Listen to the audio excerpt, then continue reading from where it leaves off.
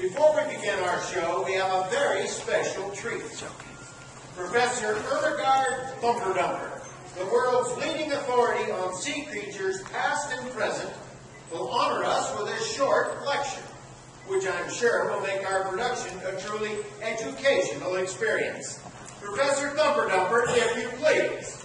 Thank you, thank you, thank you, thank you once again.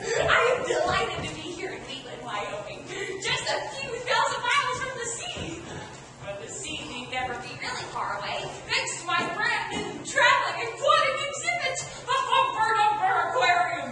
As I unveil our fish tank on wheels, but attention be paid, for a careful eye will enjoy creatures of all sizes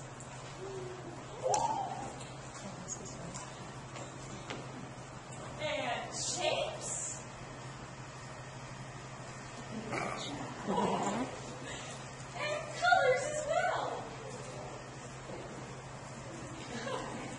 An electric eel. Where does he plug in? A stingray. Too friendly to sting. Schools of fish study undersea music while perched at their desks. Oh, listen, they're learning their scales.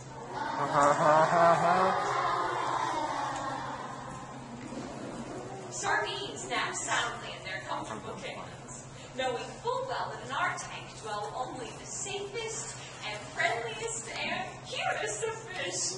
No, nothing scary, nothing at all.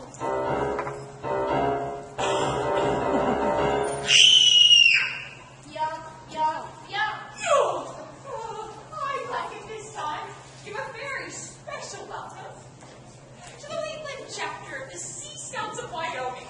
These young people share my interest in the ocean and will assist me in telling my tale.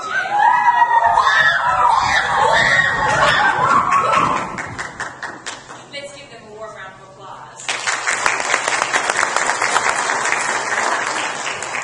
Now, my fascination with residents of the sea began in my early teenage years. My friends and schoolmates were interested in racing cars, sporting events, and the latest flavor of popular music. I would sit for hours, toes dangling over the icy Atlantic, on the edge of an abandoned wharf in my tiny seaside village, Cape Elizabeth, Maine, thoroughly consumed by an insatiable curiosity for all things oceanic. I would spread my yearning and youthful arms over the green, glassy surf. And you guessed it, burst into song. Maestro, if you please. I wonder what's under the sea. What features, what creatures, what mysteries. What could I uncover? What would I discover? What's waiting down under for me? Once I got a notion to go to the ocean to see things that I had never seen. So from an old willow I printed in yellow and lavender striped submarine. I wonder what's under the sea. What's waiting down under for me? My sister, my brother, my dad, and my mother, they came just to wish me goodbye. Though I was fearful, and fear made us tearful, I entered the sea with a sigh. I wonder what's under the sea. What's waiting down under for me? When there's a down and prevalent all around, all species of fishies appear. Some that were scary, and some that were hairy, and some that were just sort of weird. I wonder what's under the sea. What's waiting down under for me?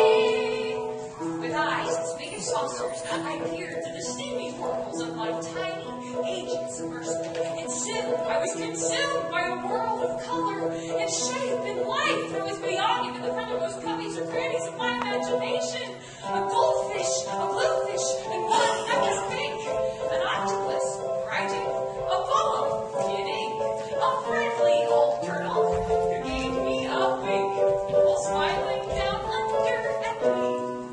Oh, a playful young dolphin with fun in her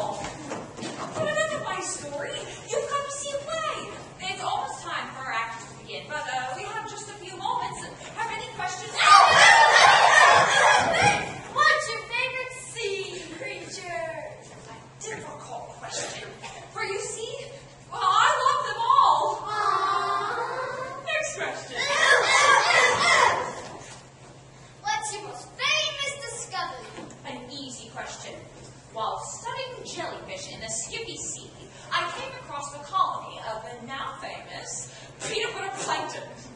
I later documented 3 major subspecies: creamy, crunchy, and extra crunchy. Thanks, Christian. Have you ever seen a giant squid? Only once, deep in the waters of the Sea of Calamari. Next question. Mermaids. What about mermaids? Mermaids? Just a story. Aww. Mer people? Creatures inhabiting the deep that are human from the waist up and fish from the waist down? Impossible. Mere fantasies inspired by myth and lore. That is, they probably aren't. Of course, I suppose they might be. And there are all those stories about mermaids being spotted by sailors as early as... All right, I admit it. I am a believer. Enough of my story. You've come to see a play. And perhaps when the final curtain has fallen, maybe then and only then, you can make up your own minds about the oldest and richest mystery of the sea. Beautiful and elusive, the stuff of dreams, the mermaid.